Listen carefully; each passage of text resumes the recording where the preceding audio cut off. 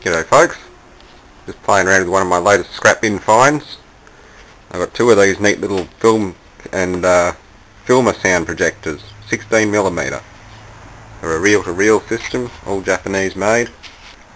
I don't know what's wrong with them or if there's anything wrong with them. It was a deceased estate clear out, so chances are they still work. And I've got a nice box full of these cool films. Very prominent looking stuff too, at RAAF, which is Royal Australian Air Force record spools. General Motors Holden. There's a couple of, that's an old GMH one there.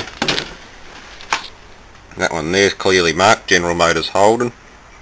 What's it called? Australia in Antarctica. Copy number 3, 1 hour 50 minutes. Should be interesting. There's a variety of other little bits and pieces in here. We've got something called Pluto. That one is 10 fathoms deep. Sounds like a submarine movie. Sports Parade, Golf Magic. A newsreel of some sort.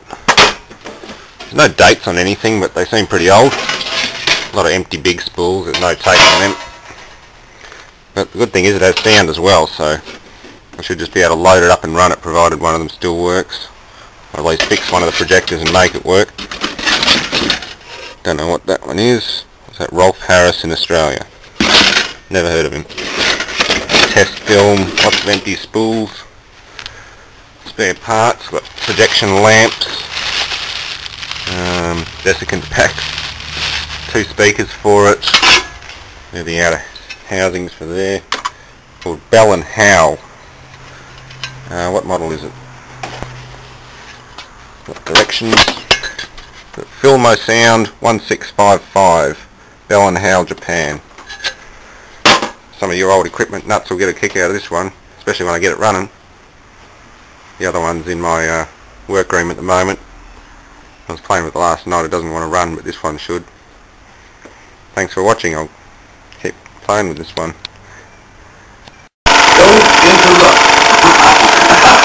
I let the prospect get things off his chest first without stopping. That's right. They're talking about buying a car for $80 in this GM film, a Chevrolet, so I'd say it's pretty darn old. I mean, yeah, $80 Chevrolet sedan. I just cannot picture what year that would be, but it's a long time ago. I'll have to look into this a bit more. You get us in the place. Would you mind looking at Mr. Jennings' car? It's parked in front of the lot. License number M654. Now I'd be glad to. I know you've ridden in our... It's just going through the rewind cycle. You have to rewind each spool. They're not very straight, but they work.